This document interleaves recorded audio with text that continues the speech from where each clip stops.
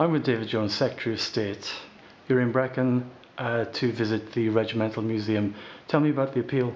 Well, I met Dorcas Cresswell, who was heavily involved in the appeal, back at the Royal Welsh Show in the summer, and she told me about the museum and asked if I would come and visit. So I'm spending the entire afternoon and evening here in Brecon. I've had a very interesting tour of the cathedral, and now I'm going on to the Regimental Museum to see that. And of course this evening there's going to be a dinner, which is a fundraiser aimed at increasing awareness and funding for the museum, so I'm looking forward to that too. Do we need museums like this? We do. We're now approaching the beginning of the commemoration of the outbreak of the First World War. And of course that is a conflict that touched every community throughout the whole country, but Wales in particular. In fact, Wales was disproportionately affected by the war. And of course the two big Welsh regiments who ultimately amalgamated and became the Welsh Regiment, that's the Royal Welsh, South Wales Borderers, played a big part in that conflict. And I think that it's important for people, particularly young people in areas like Brecon, to find out what their forefathers in this town did for the country and the sacrifices that they made. To quote Edwin Starr, war, what is it good for? War is not good for anything. War is the most horrible experience I think that anybody will ever go through. The fact is, however, that the First World War was a fact. It was a very sad fact, but it was also a cataclysmic fact. And I think that it's important that we serve the memory of the people who served in that war properly. And I think that the Regimental Museum is an extremely important initiative, and I think that it's important for the people of this town.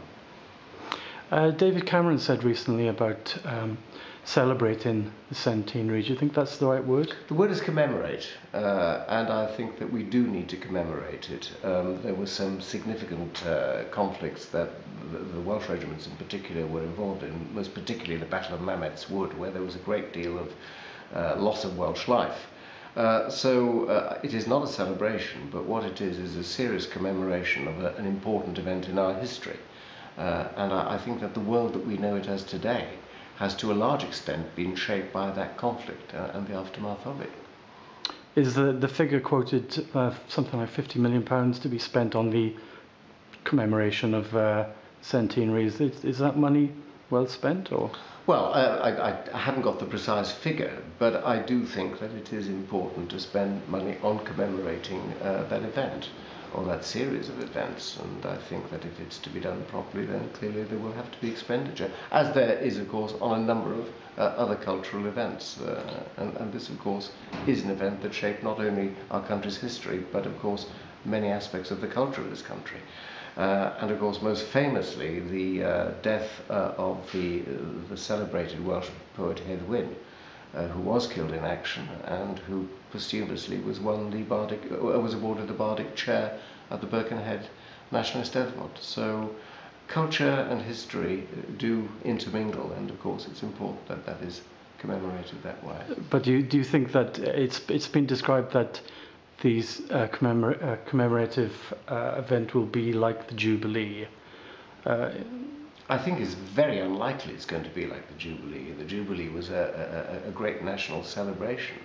This is going to be a great national commemoration, and I think that it's going to be very clearly the case that the tone of the two events will be completely different.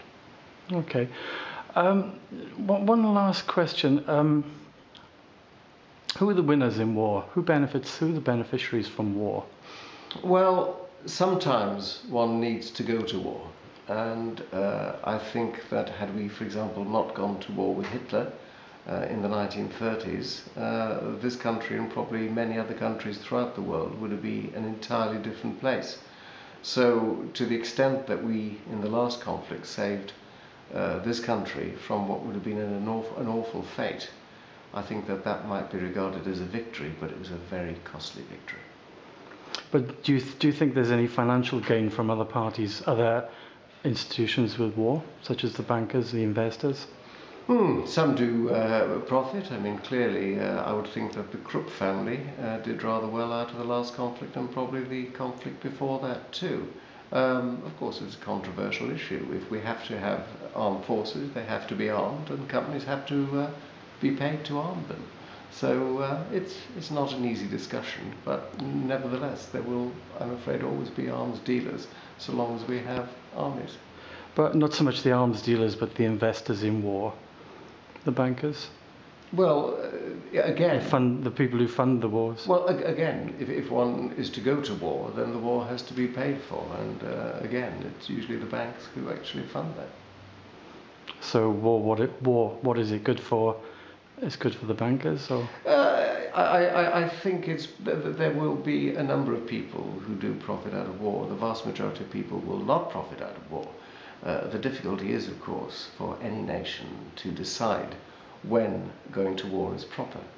And I think that there are very few people who would argue that it was not the right thing to go to war with Hitler when he was, of course, in the business of murdering vast numbers of his own countrymen and people of other countries too.